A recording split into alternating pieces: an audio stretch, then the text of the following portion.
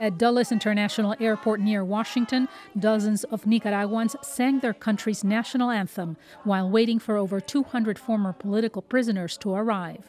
Most had been detained since the political crisis of 2018, when protests erupted against the government of Nicaraguan President Daniel Ortega. The leftist firebrand leader freed the prisoners, after which they were flown to the U.S. An emotional Ariana Gutierrez Pinto waited for her mother, human rights activist Evelyn Pinto, who had been sentenced to 8 years in prison for treason and spreading misinformation.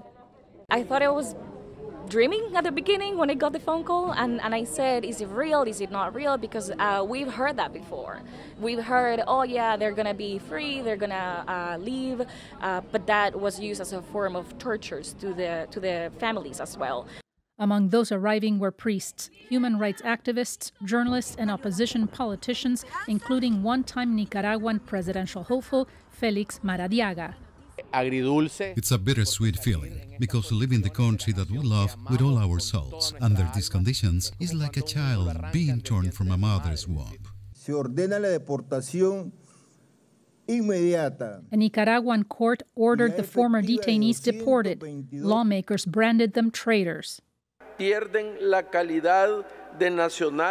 Nicaragua's Congress voted to strip the deportees of their Nicaraguan citizenship. That move was criticized by another former presidential hopeful, Juan Sebastián Chamorro. It doesn't make really sense, but it's very typical of the regime doing such illegal things all along. Our legal case is a blueprint of abuses of the legal system. Denis Antonio Garcia Giron, a political activist who participated in protests against the Nicaraguan government, said he never thought he would be freed. I expected death. To be here with you is a miracle. I thought I was going to die. According to the human rights group Nicaragua Never Again, 23 political prisoners remain in the country, including a Roman Catholic bishop. The individuals released have access to medical and legal assistance, and we continue to look for ways to support them as needed.